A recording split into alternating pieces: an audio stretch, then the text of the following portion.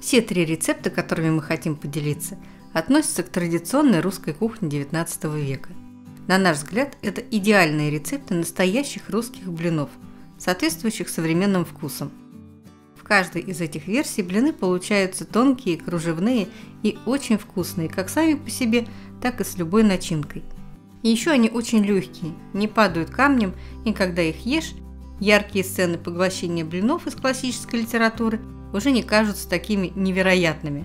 Рецепты разные по скорости приготовления, по составу и по степени сложности. И начинаем мы с самых простых, быстрых и самых тонких. Заварных блинцев на простокваше. Вместо простокваши можно взять кефир, ряженку или мацони. Перемешиваем с яйцами, сахаром и солью до однородного состояния. Добавляем муку и вымешиваем до тех пор, пока все комочки муки не разойдутся. В крутом кипятке растворяем соду и тонкой струйкой выливаем в тесто. Обязательно одновременно мешаем, чтобы яйца не свернулись, а мука заварилась равномерно. Получаем готовое заварное тесто для блинчиков. Добавляем растительное масло, чтобы потом меньше его лить на сковородку. Перемешиваем и идем к станку, то есть к плите. Масло на сковородку не льем, просто смазываем тонким слоем. Для смазывания сковородки используем силиконовую кисточку или вот такой дедовский инструмент, половину картофелины. В этом тесте кипяток немного заваривает муку. За счет этого блинчики получаются очень тоненькими, нежными и ажурными. При этом довольно легко переворачиваются и не рвутся на сковородке. Смазывать их дополнительно сливочным маслом не нужно. Они абсолютно не сухие и хороши сами по себе, без масла. Этот вид блинов назывался блинцы. Полноценными блинами их не считали. Тем не менее, это мой любимый рецепт. Он очень простой, легкий и совершенно невесомые. Переходим к красным блинам. Это традиционные русские пшеничные блины. Делаются они на опаре, и муку для опары обязательно нужно просеять. Обогатить кислородом, необходимым для дрожжей. Сухие дрожжи смешиваем с мукой. Пропорции для живых дрожжей смотрите в описании под видео. Добавляем теплое молоко и размешиваем до исчезновения комочков. Накрываем и убираем в теплое место примерно на час.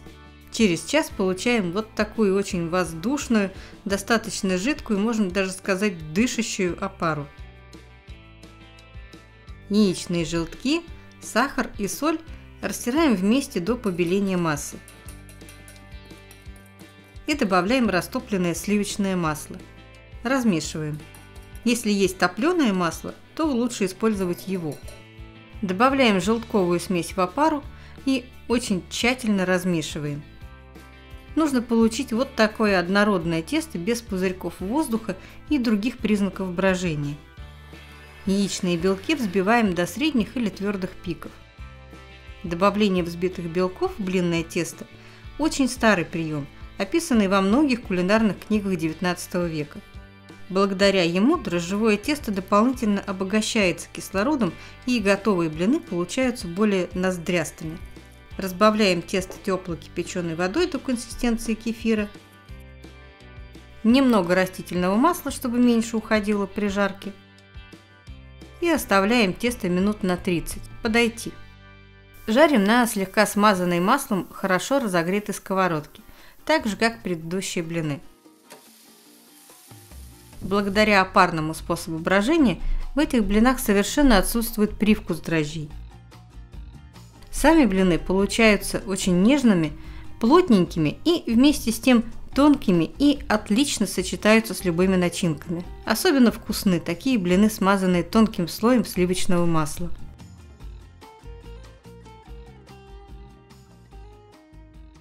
Ну и теперь самые вкусные, самые трудоемкие и необычные блины – царские.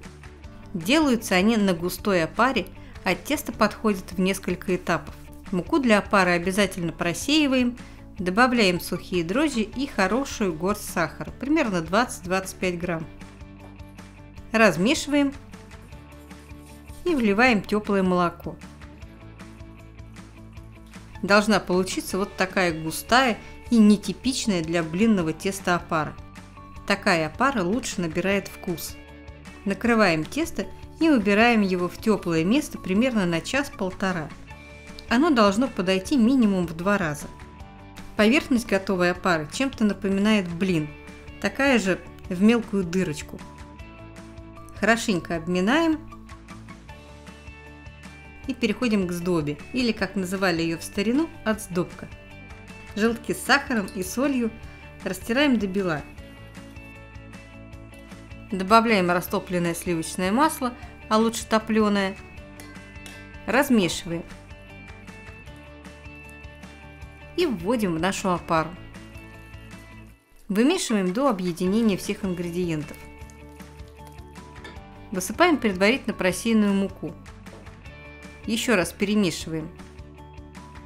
Должно получиться однородное, мягкое, сдобное тесто, по консистенции больше похожее на тесто для пирожков. Накрываем его и убираем в теплое место еще на 40-60 минут. За это время оно должно подойти минимум в 3 раза. Обминаем его, и теперь нам надо превратить это сдобное тесто в жидкое блинное. Делать это нужно в несколько этапов, поэтому сначала в ход идут очень жирные сливки. Молочный жир придает блинам дополнительную нежность. Тесто на этом этапе липкое и густое. Теперь добавляем теплое молоко. Должно получиться однородное, но еще немного густоватое тесто. Молока может потребоваться 1 или 1,5 стакана. Яичные белки взбиваем до средних или до твердых пиков и вмешиваем в тесто. Как я уже говорила в предыдущем рецепте, этот старинный прием добавления взбитых белков в тесто в последнюю очередь обогащает его кислородом и делает готовые блины более воздушными. Разводим теплым молоком, доводим его до консистенции жидкого блинного теста и обязательно процеживаем через сито. Прием не хитрый, но многие им пренебрегают, а зря.